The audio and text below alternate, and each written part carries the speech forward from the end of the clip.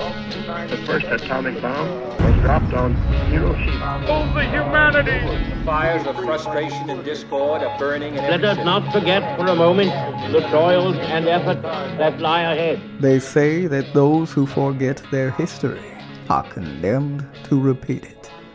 This is the History Lessons Podcast with certified financial planning practitioner Patrick Huey, author of History Lessons for the Modern Investor, and your guide to financial wisdom in the past, present, and future. You ready? Good. Let's get historical. Historical? Oh, yeah. This is the History Lessons Podcast for the week of December the 4th, 2023. I'm still Patrick Huey, author of History Lessons for the Modern Investor. And if you're a modern investor seeking some historical perspective, once again, friends, you are in the right place. This week, we'll be talking about gift wrapping, marble towers, and Shakespearean soliloquies. But first, the news. Well, yeah, welcome to the most wonderful time of the year, unless, of course, you're the U.S. manufacturing sector. Let's unwrap this week's data together, shall we? First, pop the New Year's champagne early, because GDP growth rallied 5.2% in Q3, right? Meh, not so much. GDP was revised upward as part of the Bureau of Economic Analysis and their continued reindeer games of estimating GDP without the full data set.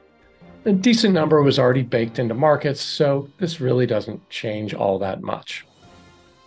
Personal incomes rose a modest 0.2% in October.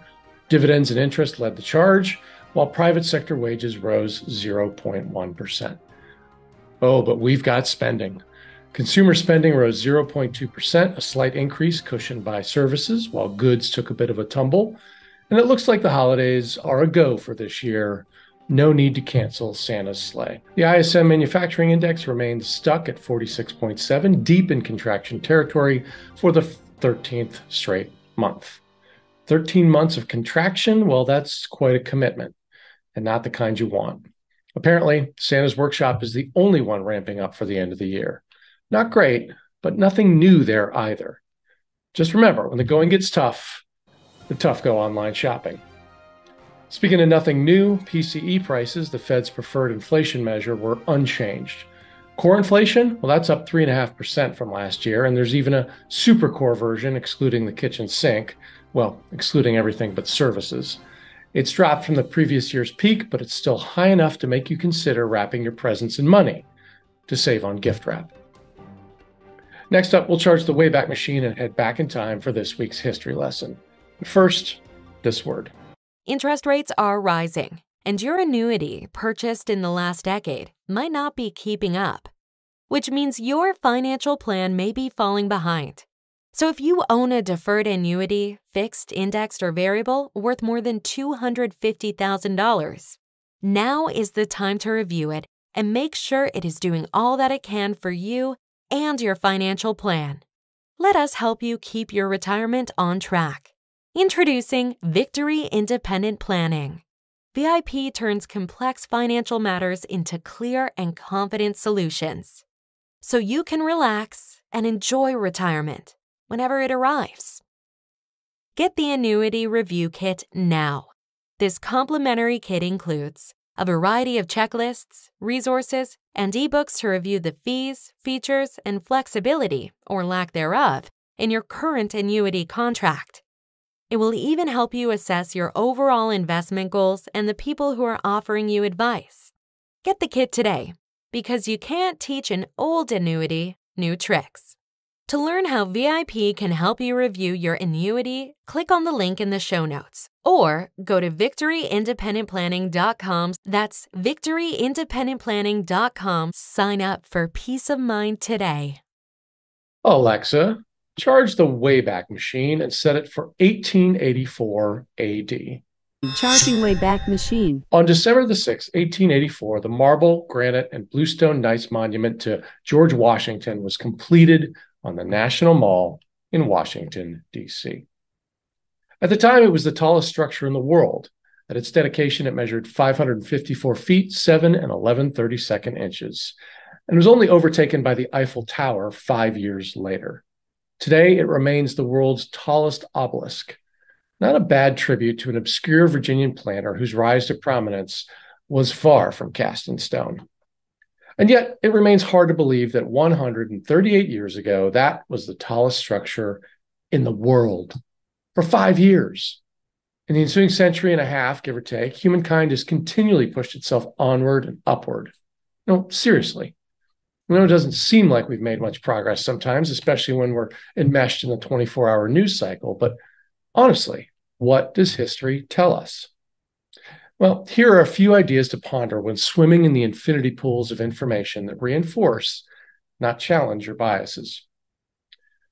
Number one, extreme poverty is on the wane around the globe. In 1820, virtually 95% of the world lived in extreme poverty, while today we've almost flipped those numbers.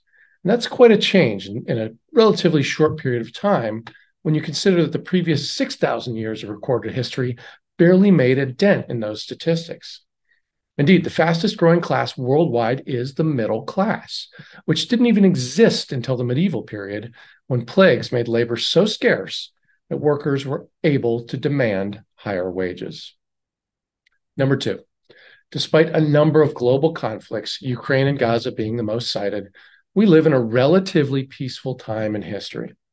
According to author Steven Pinker, during the times of Genghis Khan, over 11% of the Earth's population was killed in battle. 11%. A similar death toll percentage today would yield 792 million casualties. By comparison, less than 0.01% of the world's population today has perished in conflicts of the 21st century. Now, of course, nobody wants to be part of that 0.01%, but the numbers simply pale in comparison to the incredibly violent world of the past. Sure, I hope we do better. It is the holiday season after all.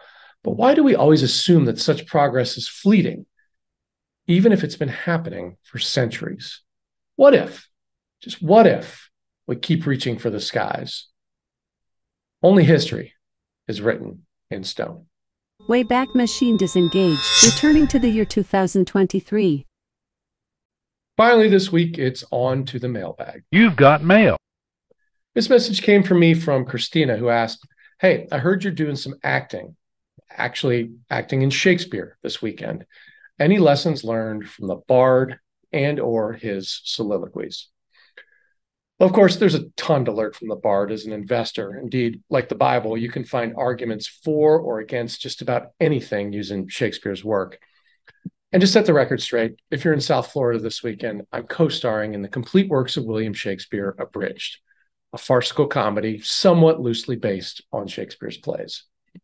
But for investors, I'm thinking this week of a speech from Henry V. As he approached the gates of Honfleur with his army, and they're about to break through, a lot of the soldiers are holding back in fear after wave of other attacks have failed. And Harry, the king, jumps up and makes this speech. "Once more into the breach, dear friends, once more, or close the wall up with our English dead. In peace, there's nothing so becomes a man as modest stillness and humility. But when the blast of war blows in our ears, then imitate the action of the tiger, stiffen the sinews, conjure up the blood, disguise fair nature with hard-favored rage, then lend the eye a terrible aspect. Now set the teeth and stretch the nostril wide, hold hard the breath and bend up every spirit to his full height. On, you noblest English, whose blood is fet from fathers of war proof, fathers that, like so many Alexanders, have in these parts, from morn till even, fought and sheathed their swords for lack of argument. Dishonor not your mothers. Now attest that those whom you called fathers did beget you. Be copy now to men of grosser blood, and teach them how to war.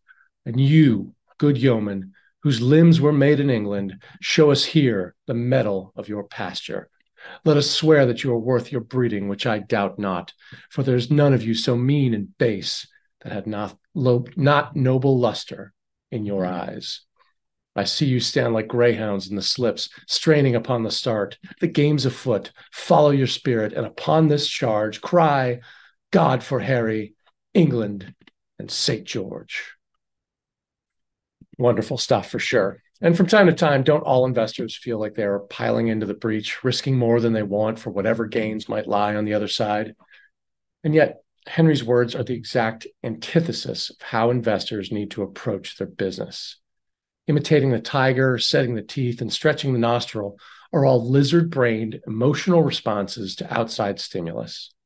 They're designed to make thought and reason superfluous. Just act, just go, once more into the breach, once more. No, shortcuts to thinking are bad for all of us, not just investors.